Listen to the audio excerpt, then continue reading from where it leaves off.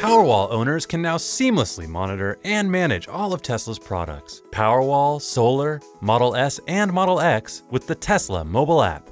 This video will provide a demo of the Powerwall and guide you through the Powerwall app. Here is the home screen of the Powerwall app. On the top, you can see if Powerwall is charging or discharging energy. If you have Solar and Powerwall, it will be visible as in this example. If you only have Powerwall, the Solar would not be visible. You can find a percentage to the right of Powerwall, which shows you the charge level. In this case, Powerwall is 29% charged. It'll continue to change throughout the day. Down below, we have a menu of options. Let's first start with Power Flow, which gives us real-time information about how power is flowing to and from your home. You can see we are generating 2.1 kilowatts of power from our solar panel system. 0.2 kilowatts of that power is going directly into appliances in the home. The excess 1.9 kilowatts that the home doesn't need right now is going into Powerwall and charging it up for later use. If solar is producing more than the home and Powerwall can use, the solar gets exported back to the grid. However, it's important to understand that Powerwall itself will not export energy back to the grid on any current or planned settings. From this screen, you can either touch the solar, home, Powerwall, or grid circles to access more information, or you can select the graph icon on the top right here.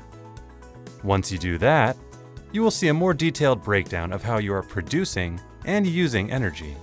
Change from today to yesterday to see a full day's view. This first graph in blue shows energy consumed by the home. You can see there was a spike right before 4 a.m. This was when the electric car was set to charge. You can see the morning spikes at around 8 a.m. This is when you are waking up, turning on the lights, running the coffee maker, and completing your morning routine. There are other peaks throughout the day, and then in the evening, we see multiple spikes starting at around 6 p.m. when we begin preparing dinner, watching TV, getting work done on the computer, and so forth. As you can see, the home used a total of 18.7 kilowatt hours for the day. If you scroll down, you'll be able to see the exact breakdown from solar, Powerwall, and the grid. If you slide to the solar icon, you can see the solar production for the day. It's a bell curve starting flat at night, and as the sun rises, production begins. By midday, there is peak solar production. You will notice the light green spikes. This is energy used by the home and directly powered by the solar system.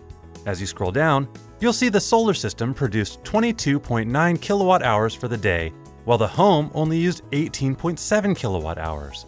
That excess solar energy is used to charge Powerwall. Let's select the next icon, Powerwall. The green spike to the left shows that the electric vehicle did most of its charging off Powerwall. As we are generating solar power, some of that energy is used instantaneously by the home. The surplus is used to charge Powerwall, which is reflected by Powerwall dropping below the x-axis. The sharp end to the curve shows that Powerwall has reached full charge. Then in the evening, after the sun goes down, Powerwall automatically kicks in and runs the home. The green curve is positive, showing that power is going from the Powerwall to the home. If you scroll down, you will be able to see how much energy has come from Powerwall. You will notice that the gray graph goes into the negative. Once Powerwall finishes charging, the extra solar energy is fed back into the grid. You can then see in the latter half of the day, Powerwall supports the entire home, and you didn't have to use the grid at all. If you scroll down, you will see how much energy was sent to the grid. Let's take a look at self-powered metric to understand how much of the day's energy was self-produced versus pulled from the utility grid. Self-powered shows your independence from the utility grid. If you select yesterday, you can see that you are 83% self-powered, 12% came from solar, 71% from Powerwall, and 17% from the utility. This means that the home is relying less on fossil fuels and utility power. Going back to the main screen, we can choose backup history and see how many times there was a utility outage. Since Powerwall instantaneously switches over and provides backup power to your home, you will not realize there was a blackout. Here, you can see the day and time a grid outage occurred, and realize how your home is always protected.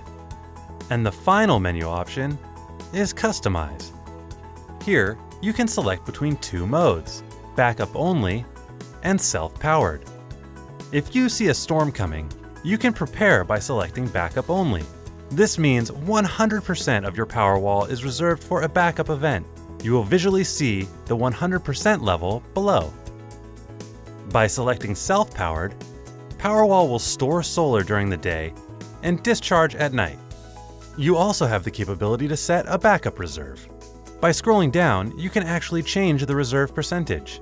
By reducing the reserve, you are increasing the capacity of Powerwall to self-power your home. By adding more to the reserve, you are retaining more energy for a backup situation. It takes under 1 hour for Powerwall to adapt to the percentage change. This concludes the demo. As with all Tesla products, we will continue to add new features and modes to Powerwall via over-the-air updates. This will all be available in the app.